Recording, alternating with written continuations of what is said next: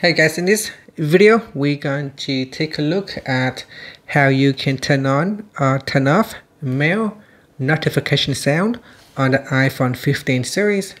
First, let's go back to the home screen by swiping up at the bottom of the screen. Then from the home screen, tap on settings. Now in settings, scroll down and then tap on mail. Next, tap on notifications. Then go down and tap on sounds. Next, if you want to turn off sound, you would select none. To turn on the sound, you would select a sound from the list here. So select a notification sound. You can also tap on the classic to expand out with more sounds. And that's it. So select a sound or choose none to switch it off. Finally, you can swipe up to go back to the home screen. Thank you for watching this video. Please like and subscribe to my channel for more videos.